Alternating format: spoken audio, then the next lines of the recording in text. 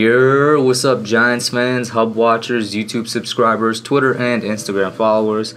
It's your boy Noname back at it again with another New York Giants video.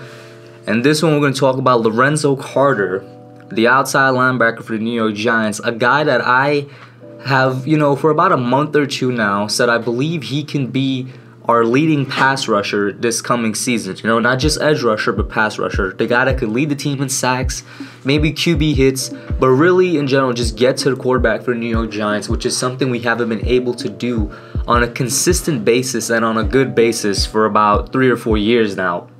And one thing I've noticed amongst Giants fans is that a lot of people are giving up on the guy. Lorenzo is only 2 years in the NFL. He's now entering his 3rd year. And I've always said that you don't truly know what you have in a player or what you have from a player until they have 3 years of experience in the NFL. The first year is their rookie year.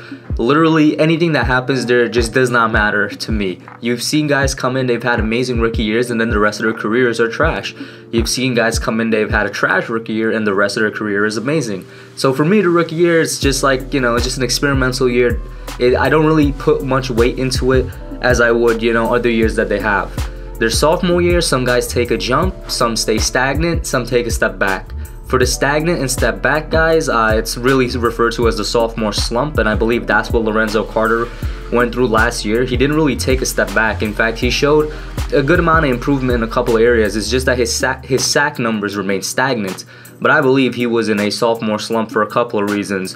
One being he was playing on a bad defense. He was a average good player on a bad defense, so that didn't really translate that well. Another being that he played under coaching that really regressed for the entirety of the defense. James Bettcher's coaching all around, and the defensive staff's coaching, you could even extend it, the entirety of the team's coaching regressed from what they were in 2018. But I think he had a sophomore slump. And then the 3rd year, that's the year that most players take the time to even out how they play, and I think you really get to see what you have for the rest of their career.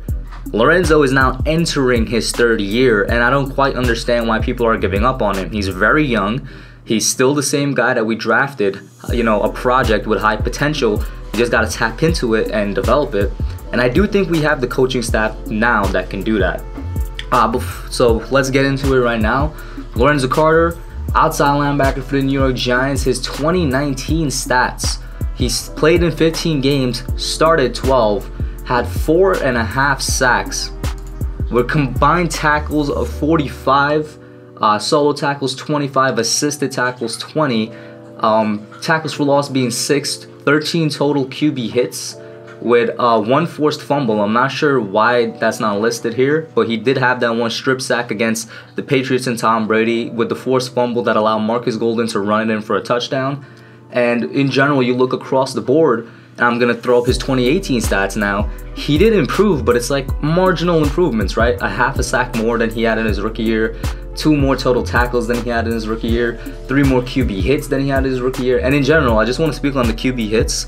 He had a lot more than I thought he did before I went back in and looked at these numbers, right? And even before I went back in and looked at his tape, which I did spend a good time on. So let's talk about that. What I noticed is that Lorenzo lines up mostly on the left side of the offensive line, or in terms of the defensive wording, he's a strong side linebacker. Now, I'm not sure how to feel about that, because Lorenzo is primarily a speed rusher. He relies on his speed, his finesse, and his agility moves. One thing he definitely needs to improve upon is his strength, and I'll touch upon that a little bit later with our new strength and conditioning coach, Craig Fitzgerald out of Tennessee, who was heralded as the best strength and conditioning coach in college football. So he's somebody that I think could definitely help out Lorenzo a little bit. And he did show promise in 3 particular games. The games against the Redskins, the Patriots, and parts of the Bucs games. Now, of course, the Redskin game, Lorenzo Carter looked like an absolute beast, as did much of the defense, though, right? That's kind of the catch-22 here. Our defense in general looks good against the Redskins no matter what happens. But in that game, I believe is what we could see from Lorenzo Carter if the coaching is right, and if we could, tap into his potential and get it to spread across the season, he's going to look like he did in that Redskins game. The Patriots game was an incredibly high point in his career, and an incredibly high point for the Giants defense in general last year.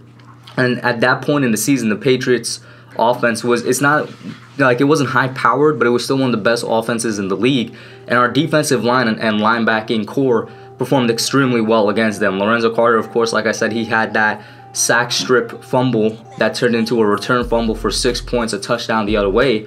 And he looked like a monster earlier, even on the same drive where he actually had a QB hit on Brady. And once he had that hit on Brady, he was like a shark that smelled blood in the water. And a couple plays later, bam, the sack strip fumble. And speaking of him lining up mostly on the left side, the offensive line, he has, moderate success there. Obviously, 4.5 sacks.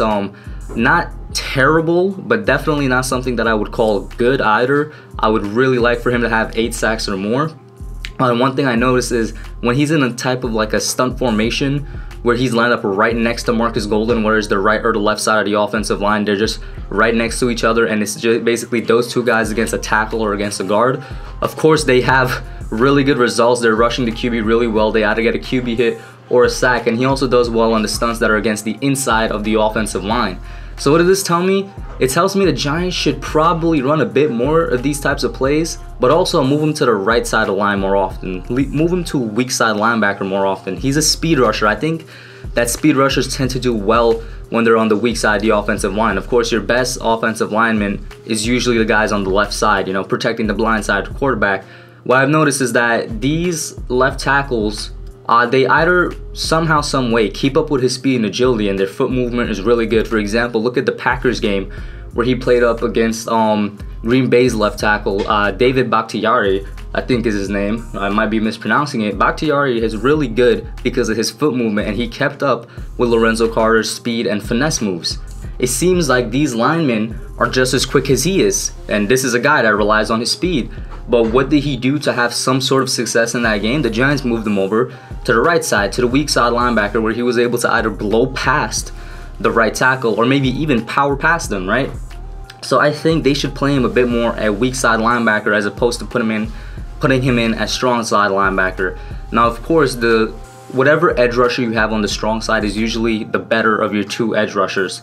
And right now, Lorenzo Carter is not the better of any of our leading edge rusher, right? I guess if you count Marcus Golden is still on the team, then Lorenzo Carter would be number 2, maybe number 3 behind Kyler Fackrell. I still think he's the best edge rusher we have in the young group, the group that we actually drafted. But when you consider everybody, he's either number 2 or number 3. So why not put Marcus Golden as strong side linebacker and Lorenzo Carter at weak side? I think it would benefit the both of them, to be honest. Golden is also kind of a speed rusher, but he does have strength to him. So that's one thing Carter needs to and can improve upon this year with our strength and conditioning coach, Craig Fitzgerald. This guy, once again, at Tennessee was considered the best strength and conditioning coach in the NCAA by far, and the Giants managed to scoop him up.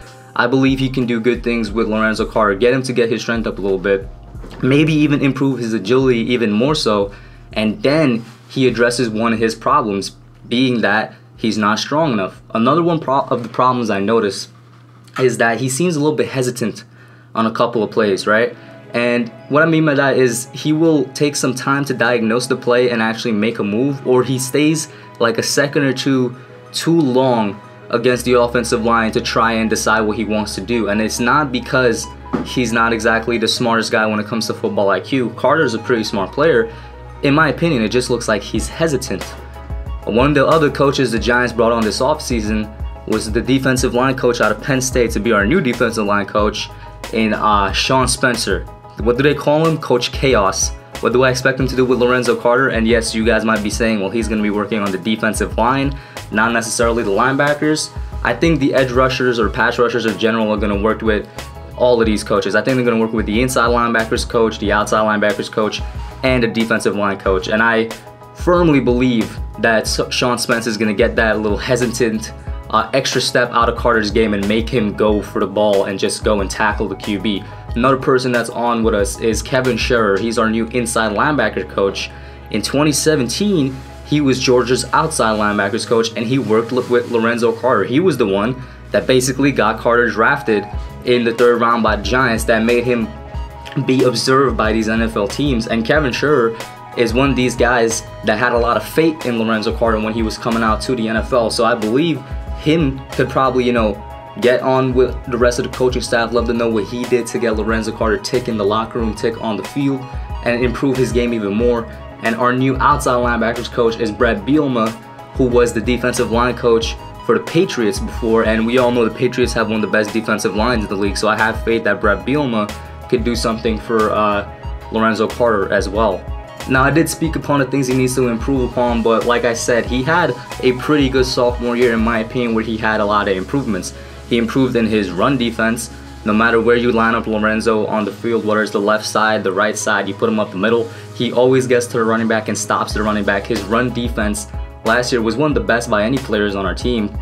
And in fact, one thing I forgot to mention about his strength is that there was a play in particular against the Bills. Like, I'm looking over my notes right now and I spotted it, where he got to Josh Allen and he was on Josh Allen, but it's like Josh was dragging him along and he just couldn't get the quarterback down. Just once again, pointing back to the strength thing, he really needs to just put on a little bit more muscle and get in the gym a little bit more, because Josh Allen, yeah, he's a running quarterback, but he's still a quarterback. You're bigger than him by like at least 30-40 pounds. You should be able to bring him down. Something he needs to improve upon. But going back to the run defense, Lorenzo Carter is one of our best, run stuffing linebackers that we have. And even though he plays on the outside, he's pretty good when they drop him back in coverage. And the Giants did do that a couple of times last year. In fact, they did that 5 times, where he was targeted 5 times by the QB. Now, he didn't do, as well as a cornerback would, but he still did pretty good for an outside linebacker. He was targeted 5 times, allowed 3 completions, which was actually an improvement for his rookie year. So that's a 60% completion rate when thrown towards him. And I think maybe that could improve if they plan to do that a little bit more with our new inside linebackers coach. And another thing he did, even though he's hesitant, he did become better in diagnosing plays. But Carter is somebody I want to improve this year, and I expect him to improve because he's entering his 3rd year. He had a great rookie year where he didn't play that much on the defense actually. He played mostly on special teams, and because of that, a lot of people were excited. Because he played mostly on special teams and he still got 4 sacks, they had high hopes for him in his 2nd year. Now then, his 2nd year, kind of bit of a sophomore slump.